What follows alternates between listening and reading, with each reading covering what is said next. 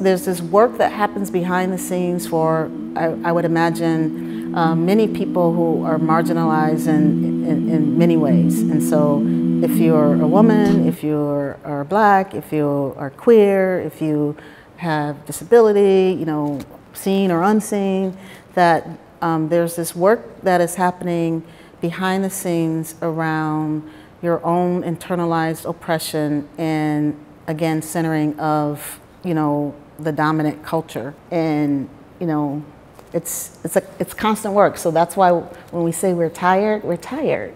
This installation is really kind of a reflection of all of the, you know, places and people that we've gotten to meet while in residencies. And so, yeah, we wanted to get a sense of this place and honor the local diasporic context while also bringing a lot of diaspora from the Netherlands, Brazil, New York, all over really.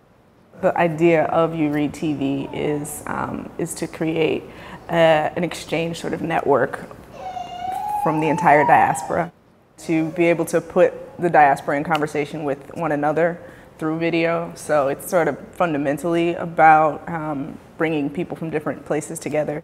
The sort of signature project of You Read Press is these passport covers that have this United Republic of the African Diaspora seal on it that symbolically unite people of the diaspora no matter what their nationality.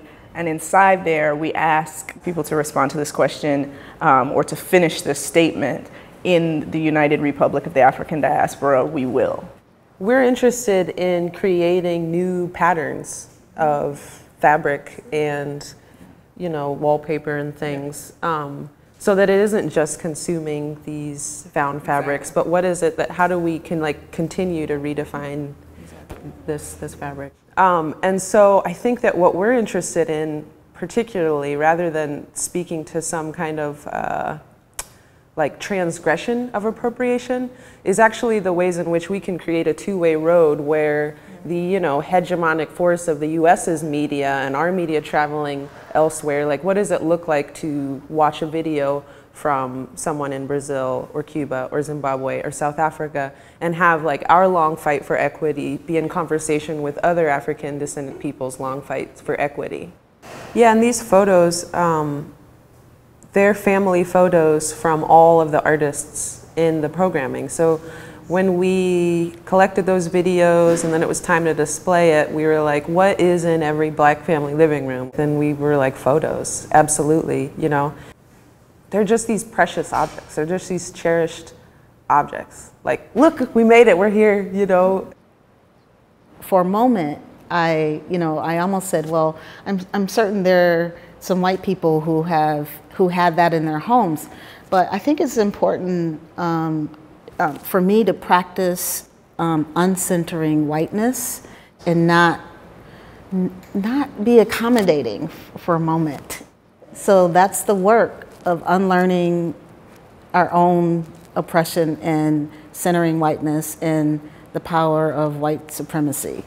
Reimagining how we can redefine this situation for ourselves, right? We're spread out because of what happened through imperialism and the transatlantic slave trade. We didn't have say in where we ended up.